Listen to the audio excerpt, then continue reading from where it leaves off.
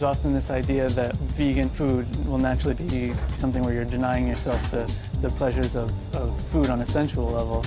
And so it's always been really interesting to me to be able to show people how wrong that is, and that we can do things with texture and flavor and senses that the pleasures of eating food, you still get all that with vegan food for sure.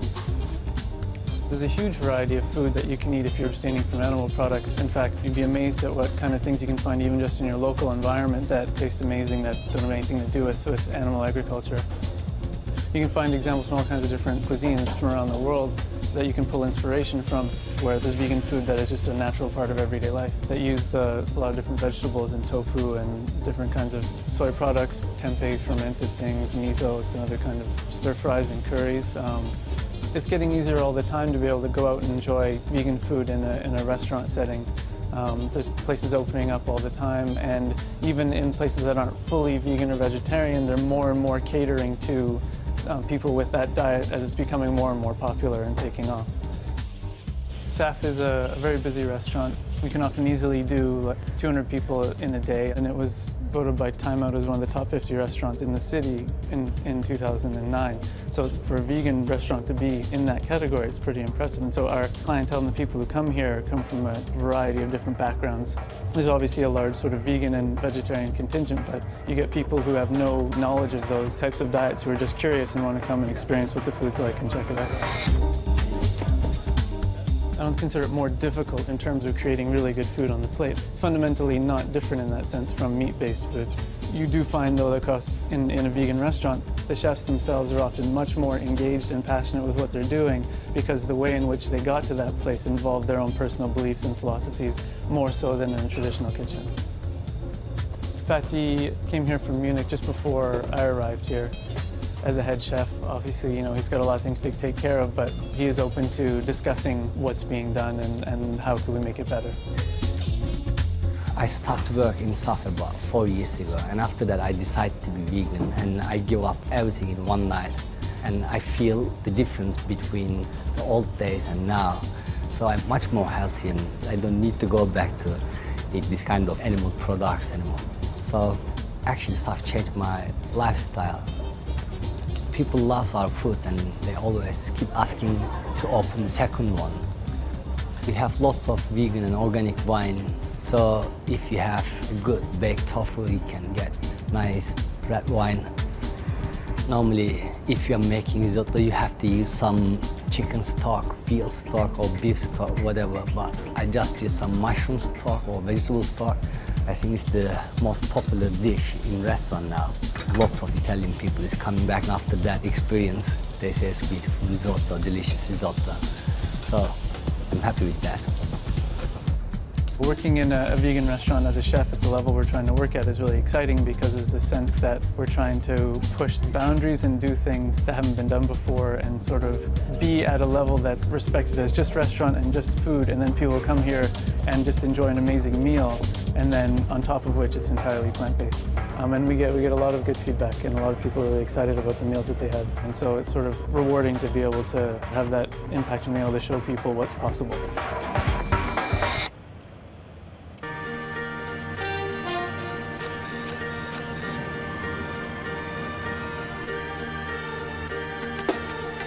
I have a very, very active lifestyle. I'm a retained firefighter. I'm on call 24 hours a day, 7 days a week. I always have to be armed and ready to go at all times, as well as my training. And I can honestly say that I never feel inadequately catered for on a vegan diet. I started running predominantly to raise funds for animal charities, and I started to win races, and I decided that the ultimate goal would be to run a marathon.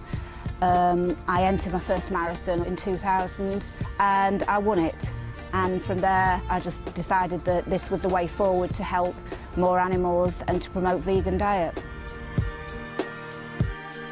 Training for a marathon is not just about going out and running endless miles. It's about doing speed work, it's about doing a lot of endurance work and coupling the two together. So you've got to be fast, but you've got to be fast over a long distance.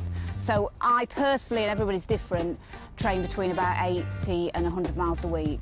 I have complete 100% faith that my diet will give me everything that my body needs to perform well. I certainly don't look at meat eaters and think I could perform any better if I ate meat. I've run 22 marathons and I always produce a good run, no matter what.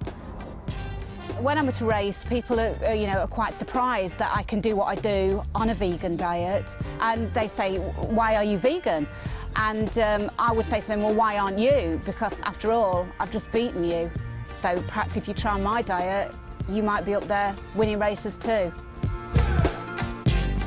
And on one particular occasion, the person that presented me the award was the Lady Mayoress, and she actually said that her daughter had been wanting to go vegetarian for quite a few months. When my mum was able to tell her that I'd been vegetarian since tiny and vegan since a teenager, she was really overjoyed that there was a role model there that she could use. That's a bigger achievement for me, because that's somebody growing up, and then she's the future, and veganism is the future.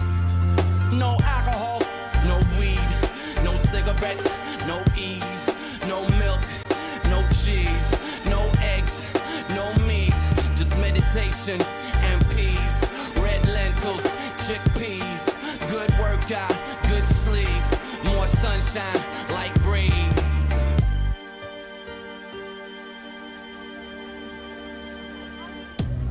I've been working for the NHS for over 15 years now, and it's wonderful because when I get patients sent to me who are overweight or got heart disease or high blood pressure, I can talk to them about all the plant-based foods they can eat that make them a lot healthier by cutting out all the saturated fat and high salt foods in their diet. Recommendations now by the Department of Health is to go towards a more plant-based diet with the encouragement to have 5 portions of fruits and vegetables a day. In my opinion, omnivores can be lacking in lots of vitamins and minerals and nutrition generally. If you look at the obesity, look at all the fast foods, they're the kind of foods that vegans just wouldn't entertain eating at all. And certainly studies have shown that vegans are less at risk of heart disease, type 2 diabetes, and things like hypertension. So certainly a vegan diet encompasses all those health benefits as well. And I feel really fit and healthy. I love my food and I do love having treats. And the benefits from a vegan diet is that it's low in saturated fat. So you can have all these treats and you know you're still going to be looking after your heart. People often are concerned about calcium, which you can get from fortified foods, and vitamin B12, which you can get through things like fortified non-dairy milks, some soya products, also from some yeast extracts. Whether you're vegan or a meat eater, you still need to make sure you have adequate quantities of vitamin D. The main source comes from sunshine, from the sunlight on your skin. So get adequate sunshine or have fortified foods containing vitamin D. And we get quite a few queries about parents or pregnant women who are concerned about getting the right nutrition for their children and for their unborn child. And certainly we can assure them that they get all the nutrition they need through a planned vegan diet. And I've written a book for the Vegan Society about vegan infants. It starts from conception through to infancy. And hopefully parents are reassured that they can get all the nutrition they need for themselves and for their children. I've been vegan for 6 years, and when I became pregnant, friends asked me, "Are you going to stay vegan? Surely not," sort of thing. And I didn't have any pressure from doctors or midwives. Everyone seemed very happy for me to stay vegan. It wasn't a problem at all. I read a lot about being pregnant and I knew everything that I was supposed to be eating, and so it was absolutely fine. I was very active and fit during my pregnancy. Pregnancy was great. I quite enjoyed it. And she was 9.3 pounds when she was born, so she was a pretty big baby. Without any dairy or meat, you know, I managed to produce a very beautiful, healthy baby, and everything's been great. I've felt very healthy and strong and fit since I've had her. Breastfeeding hasn't been easy. It's made me respect other animals' milk even more and made me feel strongly that I don't want to ingest any other animal's milk, because their milk is meant for their babies just as my milk is meant for my baby, and it just seems completely wrong that adults of other species should be drinking milk that's not for them. I've been very lucky. I think she's a very happy baby. She's not had colic or any digestive problems, and some people have told me anecdotally they think that's because of my diet, that I'm not eating anything which upsets her digestive system. So I would really advocate staying vegan and being confident about being vegan, because I do believe it's the best thing for your baby as well as for you. Thank you. Okay, thanks a lot. Bye.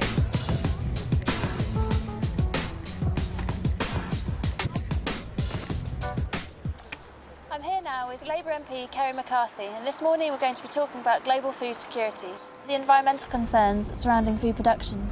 Well, I think people just need to be very much aware of the impact of the Western diet on the environment as well. I mean, some people will become vegans because of health reasons, some because of concerns about animal welfare. But I think increasingly people are beginning to look at the impact of industrialised farming and the fact that we just cannot sustain a Western-style diet. The world's population is predicted to grow from 6.7 billion at the moment to 9 billion by 2050. And even if we don't have those levels of population growth, even if we stick to current levels, it's estimated that if everyone adopted a Western-style diet, we'd need 3 planets the size of Earth in order to sustain ourselves. A vegan diet is very sustainable because on average it requires 1/3 of the water and 1/3 of the land to produce a vegan-based diet than it would to produce an animal-based diet. And that's because farmed animals eat much more protein than they produce. Most of the protein that they consume is used to actually to live, to keep themselves warm, to repair injuries, rather than to actually what you could describe as grow milk, eggs or meat. More water and land is therefore needed to produce cattle feed, for example, which leads to deforestation, scarcity of water supplies, soil erosion, and the pesticides have a damaging effect on the environment as well. So we need to explore ways that are less harmful and wasteful and have less impact on our environment and on our natural resources. Some people ask me, well, what would happen to farmers' livelihoods if we all moved to a plant-based diet rather than animal-based? But obviously if people did do that, they would still be consuming crops that are actually grown by farmers. So there'd be a role for farmers to play to move towards a more sustainable way of farming. I live in the countryside and I see how much of the land, its potential, is just not being used. I mean, in Hampshire, a lot of the land is devoted to stables and horses. So we could actually change the land use to benefit the wildlife, the planet, the animals and us. A lot of people ask me, would the landscape look monotonous without livestock? I mean, I could say that we've actually created an artificial landscape which was more diverse before, with trees and wildlife, and we would actually encourage the diversity of crops. We would be seeing orchards of nuts and fruit. We would encourage a lot of understory shrub layers of soft fruit, a great diversity of vegetables and cereal crops. It would actually be a much better mixture of crops instead of huge monocultures of acres and acres. Because of the diversity, you would get more habitat for the wildlife. It would actually encourage the wildlife, which is under a great pressure with the current conventional farming. The bees here are very important. They actually operate at much lower temperatures than honeybees. They come out earlier and they feed later, so you're getting good pollination. I know also here there are 3 species of parasitic wasp, which means that you have a reduction in caterpillar numbers, which cause a great deal of damage to cabbages and broccoli and kale, and hardly any damage is seen here. The hedgerows are kept very thick. They're not cut every year, so they're richer for wildlife, and they're also connecting annuals between the hedgerows across the fields, which act as beetle banks and wildlife corridors. What these methods do is that they actually benefit the biodiversity. You have more predators which keep a balance. You don't have the pest and disease problems. Could we manage on a plant-based diet in the UK? A lot of work being done with agroforestry is showing that we could have a lot of the crops growing here that we're actually importing at the moment. And a lot of things could still be grown outside. We wouldn't have to have heated greenhouses. And even just with the polytunnel like we're seeing here, it's surprising what you can achieve. We have now several stock-free, commercial stock-free farms like this one. We know that these methods work. Stock-free organic farming is a system of food production which excludes any animal byproducts or any dependence on animal inputs at all. It's not just about growing crops, it's also about the way we interact with what goes on, within nature around us. We've been doing it now for 15 or 16 years. It's working very well. People are very happy with it. I mean, it's nice to have people back on the land, working the land, and everybody's more than happy to be doing it. We've developed a system of fertility building which relies very much on green manures, so we're using plants to produce nutrients which are fixed from the air to improve biodiversity, and not relying on importing somebody else's land to support our fertility, which is what most conventional and organic production is dependent on. So we've kind of designed this system which is more or less independent of exterior forces. And because we're building carbon in the soil, this is particularly important. And a very small increase in organic content in the soil has a huge effect in terms of carbon entrapment. In fact, this is one of the biggest carbon sinks possible, soil. So it's not only good for animals, it's also very good for carbon capture, which is obviously good for climate change. So we're building organic material, and the only way to build organic material long term is through plants. You cannot do it through manure, because manure dissipates into the environment very quickly, it gets broken down. Whereas plants, they leave roots in the ground, which gradually decay and become carbon. In here there's actually 4 different types of green manure, 4 different plants, all doing slightly different things. But all building fertility, and the final outcome of this is a soil which is very friable, good population of worms, easily worked, doesn't take as much energy to work soil when it's in good condition, and very good for plant roots. So this forms the basis of fertility for future cropping. For future cropping, yeah. We grow a whole range of crops, 70 different types of vegetables. Almost 300 sowings a year, almost 1 sowing every day on average. So it's making the best possible use of land to feed people, which is really what farming should be doing. And I do very much hope that there will be a transition from the conventional type of agriculture we have now to a stock-free agriculture in the future. Right, okay. Thanks a lot. See you again. Welcome. See you later. Stock-free farming could support people in developing countries as well as here. The same techniques would be beneficial. We would actually not use the vast amounts of water, land, food to support the livestock. We would actually create more tree habitats, making a difference with climate change.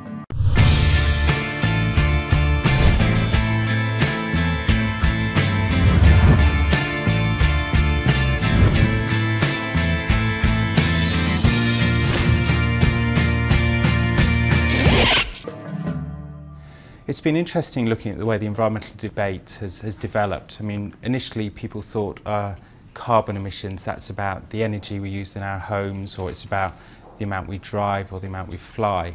But increasingly people have realised that food and the environment are so closely interconnected. And there's been a growing amount of research which is saying actually the way we eat and what we throw away is having a significant impact on the environment. Every step of the journey from the field to your plate is creating carbon. It could be anywhere as high as sort of 18% of greenhouse gas emissions is caused by the meat and dairy products we eat. Compare that, say, with the aviation sector, which is only 2%. So, you know, there's a tenfold difference between the aviation sector and the food sector. We only have one planet, and it's a defined size. There's only a certain amount of arable land, and a lot of that's being increasingly degraded through animal agriculture. These, in Australia, certainly hard-hooved animals and many other parts of the world are degrading the quality of the land, and we need to be very careful with the way we farm in order to make sure that that land is there to sustain us for future generations. Cattle in many countries in the world outnumber the people.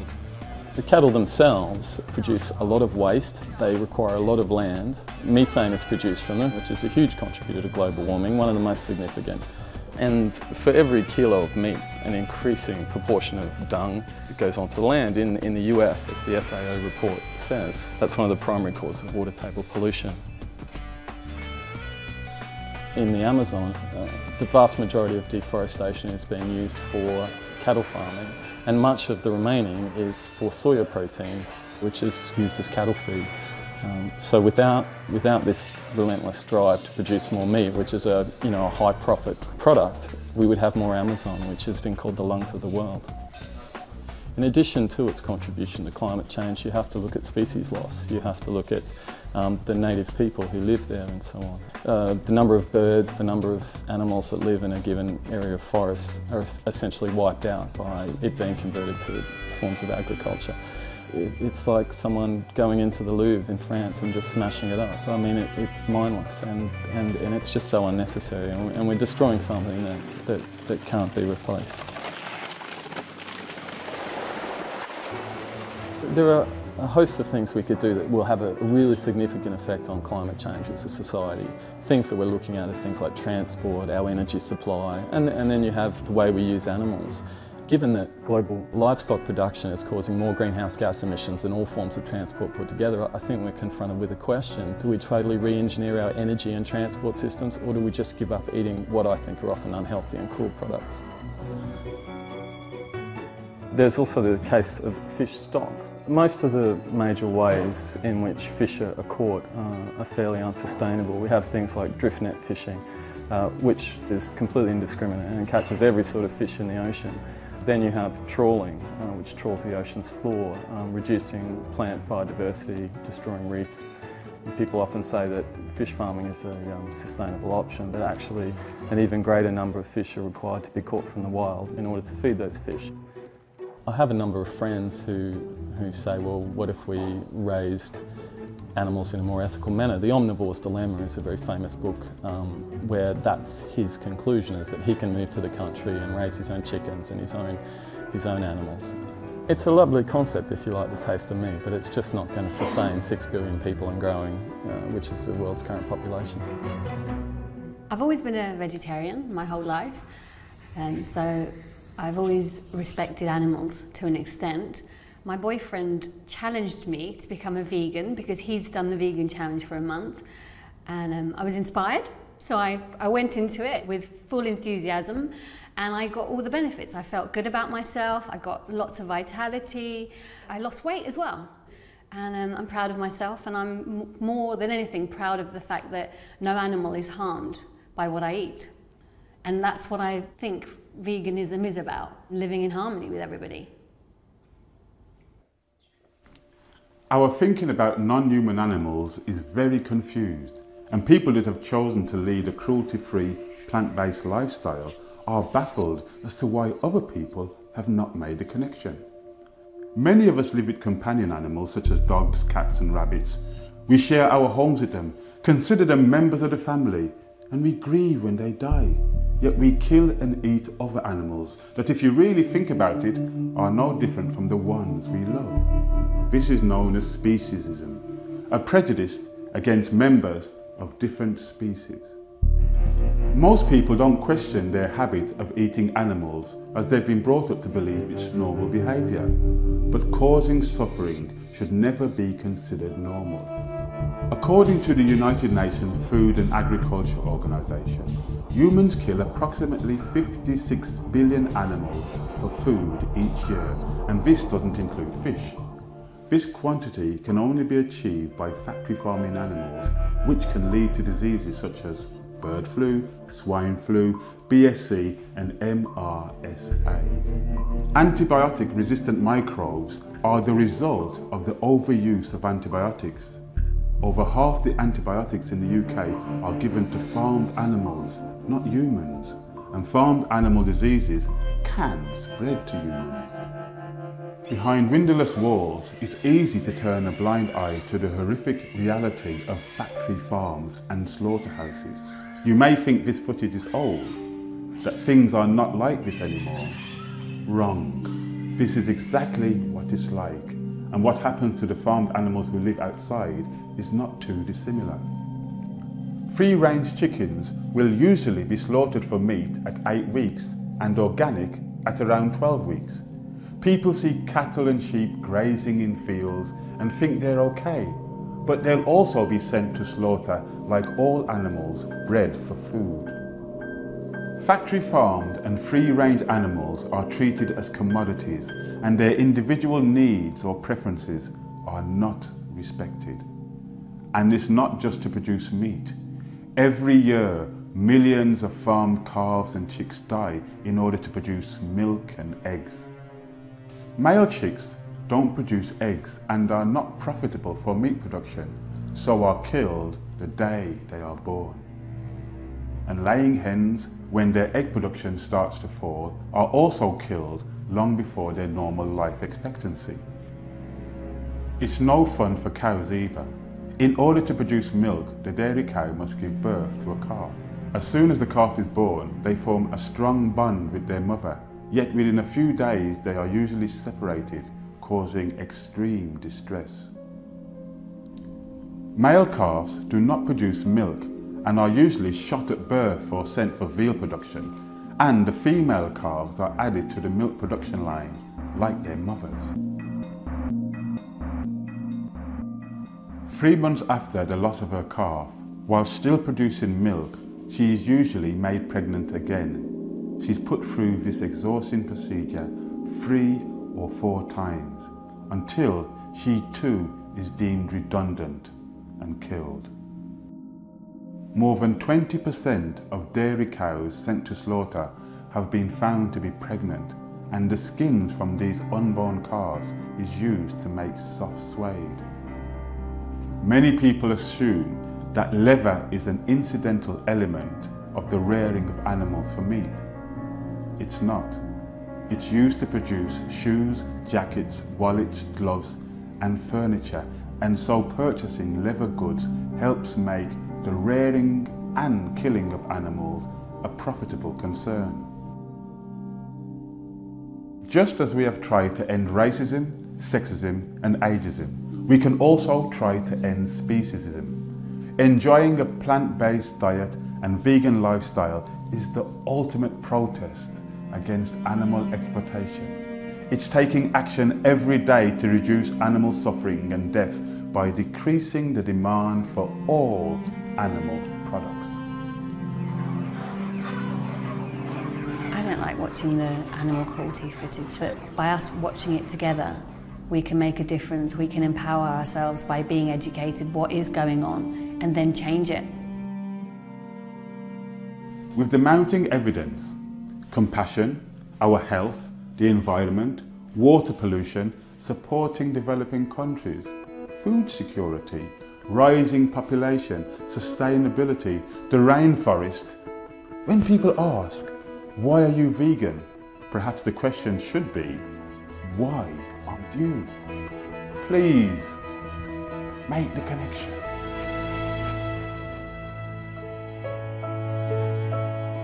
I like being able to abstain from the negative aspects of food culture and be able to celebrate the positive ones. Becoming vegan does not mean just changing your diet, it's caring about animals and global warming. Also, you are changing your lifestyle. I feel wonderful being vegan. It's the best thing I've ever done. If we want to have a lower carbon diet, we should be eating more vegan food. I think there's misconceptions about being a vegan, which stops people exploring it, investigating it, seeing it as a possibility. In my opinion, the real reason people eat meat and dairy is because they like the taste of it. When you look at the evidence, is that taste really worth it? The case for veganism is so strong on a number of fronts, from the animal welfare point of view, from the health point of view, and from the environmental point of view, that I would never go back. Food when I was pregnant was very easy. They tell you not to eat all the things that already weren't in my diet. It was brilliant. People would say to me, oh, you're having trouble, you know, cutting out cream cheese, and it's like, no, because I don't eat it anyway. I feel that change has to come very quickly. Time, in a way, is not on our side, but we know we have the solutions in place. We know that Stop Free Organic works. So whether people are concerned about developing countries, the environment, their health, or our fellow creatures, becoming vegan is an active, positive and compassionate choice.